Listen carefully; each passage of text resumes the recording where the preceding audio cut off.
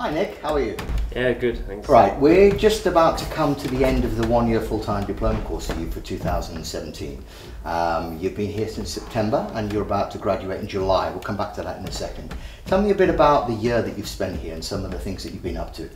Yeah, so the course entails 6 performances we've done, also 2 a term, and classes such as like vocal class, movement class, stage combat and singing. Okay, so those run in parallel across the whole year, and then each term you pick up on production. So tell me a bit about the first production you did. First production we did was East. Okay. I played the character of Dad. That was quite fun. We had to learn a Cockney accent, so that was a new challenge. And whilst rehearsing East, you were also rehearsing Cabaret, the musical, is that Yeah, right? we did them in parallel. So to support the work on Cabaret, what sort of classes and techniques did you explore? Well, we had Ria come in, who's a singing teacher, so we had to learn singing. There was a number of like musical songs we had to perform, some of them solo, some of them in group. So that was kind of. And there was some movement involved and dance, and it was obviously set between the walls, wasn't it, Cabaret? Yeah, that was correct. Yeah. And what was the role you played, Ernst? I played Ernst, so he was the member of the Nazi party. Okay. So it was good to play a baddie. I think it's quite good to play someone who's different from your natural disposition. It's more of a challenge, so that was quite fun. And then we moved through into the sort of spring term, which was the Shakespeare production, which... Oh yeah, tell me a bit about Macbeth and what was involved in all of that. Well, that was my first Shakespeare production we've done.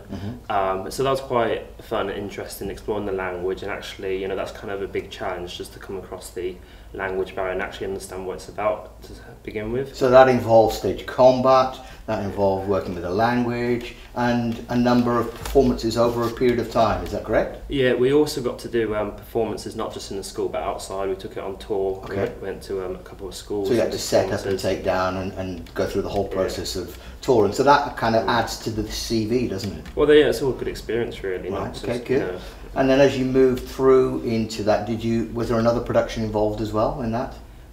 Silly Cow, was that right? Silly Cow, yeah, we did Silly Cow by Ben Elton. A comedy. So that was it was a good challenge as well, because it's a comedy, something different. So I played the character of Douglas in that, an accountant. And yeah, it's really fun doing a comedy. Again, it's like a new challenge, something different that we haven't done before. So yeah. And then as you moved into the final term, you're actually just at the throes of next week performing Gangster Number 1 and then moving into Musketeers. If I was to ask you, Nick, if you were to pick a moment of this year that really was a sort of watershed moment for you, what would that be?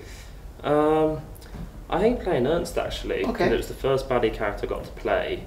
So I think it's kind of, like I say, it's nice to play baddie because in real life you have to be, you know, it's like polite and manners and be good. But when you actually get to play a baddie, you get to kind of relish in it and really enjoy it. So I think, and also I love the singing element as well in it. So that was really. So it was the fusion of all those things. Yeah. And as you move towards graduation, Three Musketeers, a big challenge.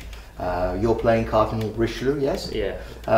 That's the week after Gangster Number 1, so it doesn't really let up, does it, for you? Not really, no. I think it's going to be quite an intense few weeks, yeah, Okay. just back-to-back performances. So tell me a bit about the directing project, Nick, that you're just about to, that's sandwiched in between Gangster Number 1 and Musketeers.